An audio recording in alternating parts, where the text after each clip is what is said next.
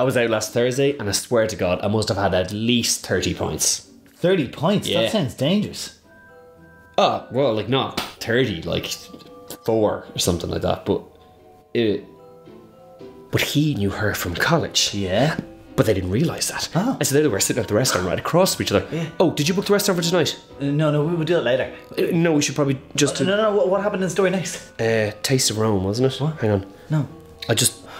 So the bouncer goes to me, there's no room. I said, that's absolutely fine. And then for no reason at all, Yeah. he grabs me, right, turns me round, and he's like squeezing me. And I'm like, what are you doing? Yeah, what are you doing? It's really sore. What are you doing? I couldn't believe it. Do you know what I mean? So Brian and Claire walk along the pier, okay? Yeah. And Brian's got the ring in his pocket. Oh, wasn't supposed to tell you about the ring, ruined the story. And then I went inside, and then I bought my favourite trousers, and then I paid too much for them, and then there was a confusion over the money, and then I've got something amazing to tell you. Oh, yeah? Yeah, Yeah.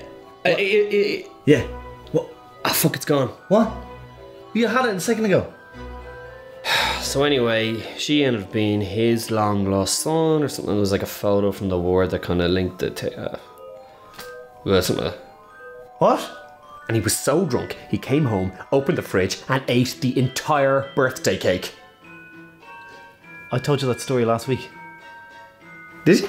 You'll never guess what Brian did when he came in last Saturday night. Oh, what was it? What did you do? Guess. What? Oh, I don't know. What was it? Guess.